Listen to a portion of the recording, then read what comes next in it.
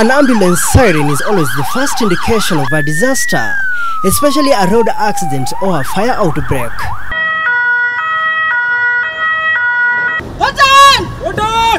When it comes to fire outbreaks, frontline disaster response teams consisting of professionals are key in firefighting and rescue mission. As you know, fire and rescue service, it's all about emergency response. It is about saving lives. It's about preventing property destruction. It is about preventing fire, injuries from fire, and also to minimize human suffering. So we have to be well trained and we have to have the equipment. We joined this team of young energetic response team during one of their trainings to get a feel of what awaits them when a real disaster strikes. One of the key requirements, we are told, is being physically fit. Their training ground is at this Fire and Rescue Training Center in Kiambu County, courtesy of Polish Center for International Aid, a non-governmental organization from Poland, providing external humanitarian and development assistance in Kenya since 2014.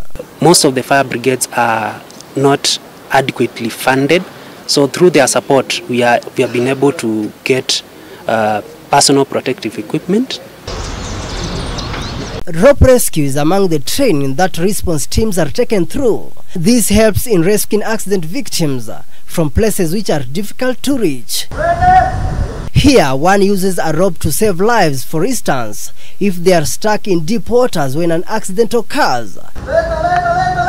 This is also useful in rescuing someone from high-rise places like tall buildings when there is a fire breakout or a building collapses. Extrication is another skill that the team is equipped with.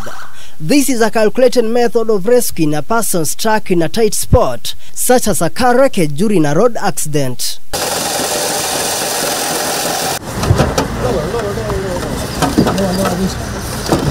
The marshals in this case have to be extra careful and skillful when conducting this kind of rescue operation to avoid inducing more pain to the survivor and cause more harm or even death. A number of skilled personnel in this case are required to offer support. It is a center that's supposed to be a model not just in Kenya, but beyond Kenya. And in this center we run various training like what you're seeing, the short trainings and all that. The fire brigade in Kenya many times is just the first public service to reach the rope, the fire incidents, as well the road traffic accidents. So it is crucial to understand that the fire service in Kenya is a crucial public service. So we all need to make sure that this service is well organized, is just very professional and very efficient. Florence Matete is among the women frontliners we found in this training. She says her passion for humanity is the driving force, and despite being in the field for 6 years now, she still goes for training sessions to advance her skills. As females in the department, we have the same responsibilities as our male counterparts. We attend daily drills, we operate heavy equipment, and we respond to 100 of calls. Tactical firefighting is another major lesson in firefighting and rescue mission. This mainly equips the personnel with skills in rescuing victims from areas difficult to access due to obstacles. The fire marshals, including chief officers, are always in uniform for identification during operations, especially in public places. This being part of their training. Through partnerships with 34 counties in Kenya, among other private organizations, the Polish Center for International Aid has so far trained about 60% of Kenyan personnel in this field. And our main goal, of course, is to go beyond that, is to go further, and just to have as many professionals and as many newcomers certified and becoming professional firefighters.